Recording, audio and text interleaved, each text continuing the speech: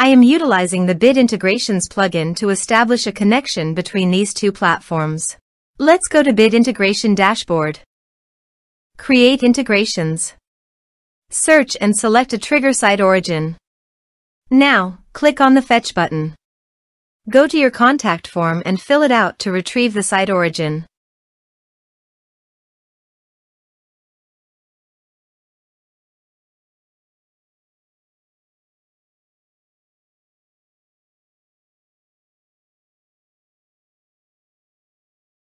Go back to your integration site.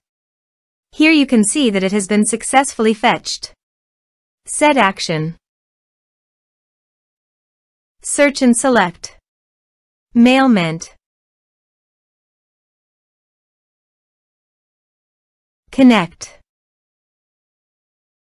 Next. Choose the actions. Select a list. Select tags. Select subscription status. Map the respective fields.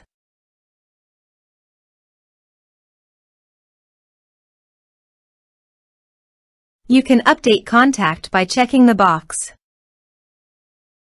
Here are advanced features in conditional logic. If you want, you can use it for your own requirement.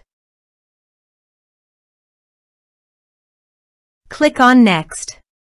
Finish and save it. Let's submit a form.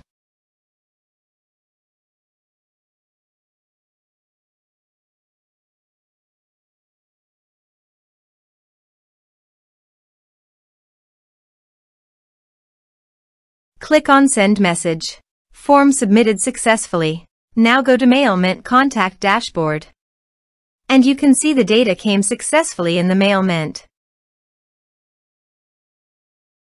Thanks for watching.